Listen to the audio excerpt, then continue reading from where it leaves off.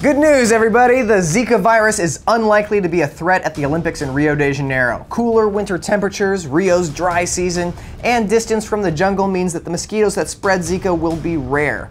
In fact, the CEO of the Rio Organizing Committee said that Zika's not even on the top 10 of his list of worries about the Games.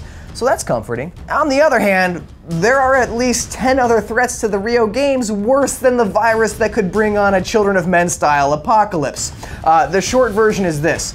Brazil has a crippled economy, a corrupt government that can't fix it, collapsing public services, a potentially explosive divide between the rich and poor, and filthy water that's a hazard to anyone who swims or boats in it. Let's start with the water. About 1/3 of Rio has no formal sanitation system, and most sewage isn't treated at all. Urban canals and streams dump raw sewage into the waterways that will be used for Olympics events. Guanabara Bay, the site of the Olympic sailing competition, is littered with debris. Sofas, old TVs, mattresses, refrigerators, dead animals, everything from washing machines to plastic bags. The trash presents obstacles for the sailors, but it's hardly the biggest risk to them. That would be the insanely high amount of bacteria and viruses in the water, according to an AP report from last summer. And when I say insanely high, I mean up to 10 times the acceptable level of fecal coliforms, a bacteria that often suggests the presence of cholera, dysentery, hepatitis A, and typhoid. And if that's not insanely high enough for you, how about 1.7 million times the number of viruses that would be considered dangerous on an American beach?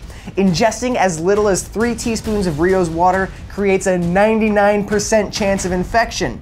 And in case that overwhelming raw data isn't clear enough to you, global water experts confirm that yes, none of Rio's venues are safe for swimming or boating. Oh, and what's the acceptable number of dismembered body parts for a beach? For me, that number is 0. On Copacabana Beach, a foot and another unidentified body part washed up next to the Olympic beach volleyball stadium.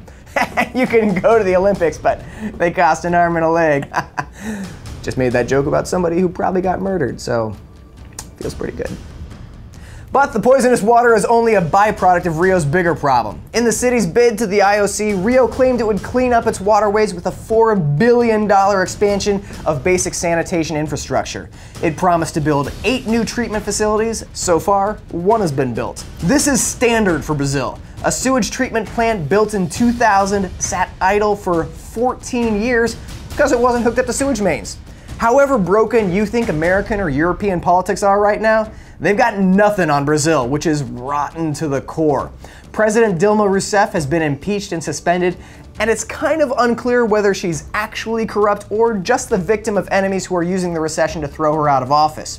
What is clear is that more than half of Brazil's lawmakers are themselves under criminal investigation.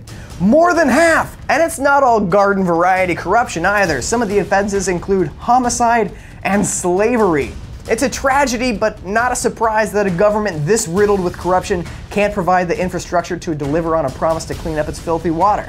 And given the country's worst recession since the 1930s, it's no surprise that the city of Rio de Janeiro is broke, leaving police and firefighters unpaid and warning tourists as they arrive at the airport. Hey, you know who tend to be experts on whether or not a populace is safe? Police and firefighters. As for the sign that says, "Welcome, we don't have hospitals," don't worry, that's not true. I know there are hospitals because medical waste getting dumped in the water is the best explanation for the antibiotic-resistant superbacteria that was found on local beaches in December. But listen, this is hardly the first bout of hand-wringing about an Olympic host city's preparedness for the Games.